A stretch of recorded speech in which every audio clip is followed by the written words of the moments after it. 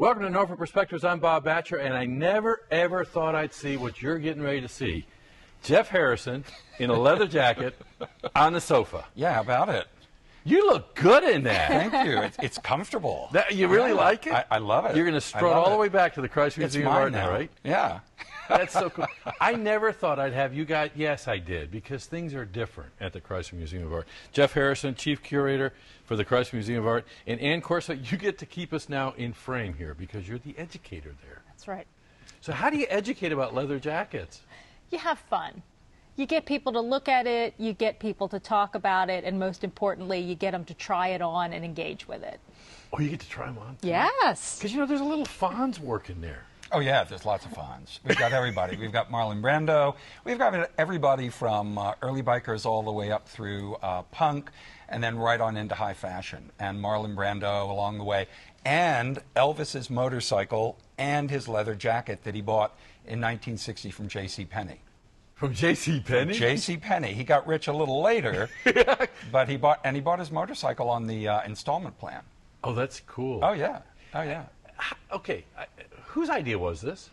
Well, it was a group idea. We were looking for a show in September, this fall, to reopen the special exhibition program, and we were looking for something unusual, something along the lines of the Ferrari exhibition that we did about 10 years ago.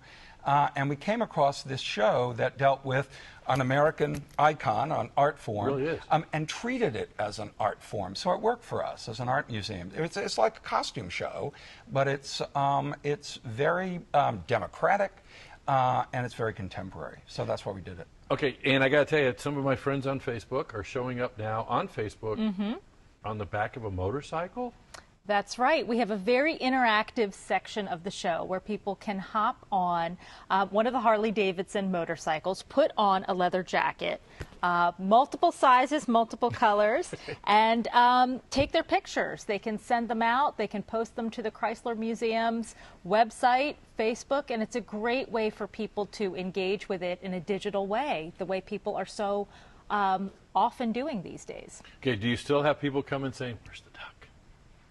Once in a while. I mean, come on, let's face it. Well, they don't actually ask where he is. They figured out he's not out front, but they ask when he's coming back. You know, I've got the analogy that's kind of really hit home with me is the butterfly is in the cocoon for a while, and there's an awful lot of learning going on while you're in that cocoon. When you guys were closed, you must have been thinking a lot.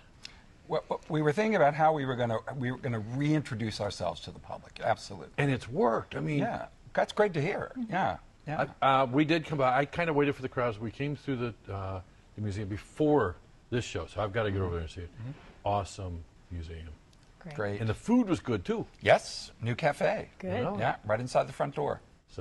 So what do you have up your sleeve for the next couple of months then, while this show is here? Well, one of the most exciting things we're doing with this show is our third Thursday in December. We are partnering with some of the most creative people in Norfolk, and that is the students at the Governor's School of the Arts. Oh boy.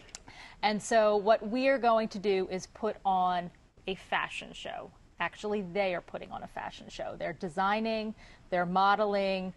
There will be a full-on runway, judges panel, musician, and they are creating a denim jacket because for students, denim is the new leather. Oh.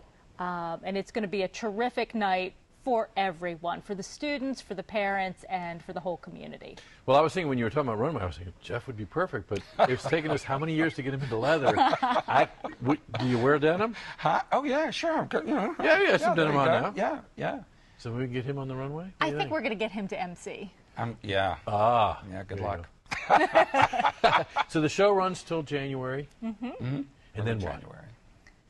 Come on. Oh, golly, we have a whole series of shows after that. Lots of things. Video games after that. Oh, Yeah. The art of video games. Yep. Now, Jeff, think about this. You go to one of your, I guess curators have conferences, right? Sure. You guys, you kind of commingle? We do. So you're going to be showing up at these in your new leather jacket. Yep. And pushing video games. And pushing video games. We're going to do it. It's going to be a great show. It's going to be a group of playable games, and it's going to survey the entire history of the video game as art. It is, and it really And is. it's playable, all Yeah. playable. Oh, cool. Oh, yeah. But I got to say, one of the most enjoyable postings I saw on Facebook during the holiday season were your docents. Good. That was so cool. Great.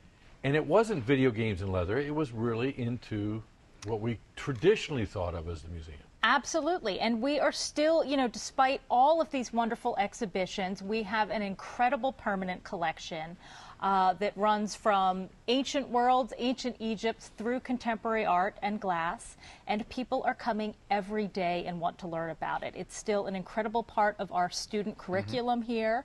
Our volunteer docents love to talk with people about our collection. And so you can get almost anything at the Chrysler. That's awesome. Well, thanks for joining us. I'm just still totally amazed with Jeff and Leather. Move on down the road seems to come to my mind. Thanks for doing great stuff at the Chrysler. And really kind of getting out of the box and inviting the box back in. Yeah. Thank When we you. come back, we're going to be talking about the new website of Dominion, and you can see if your neighbor's lights are on. Stay tuned.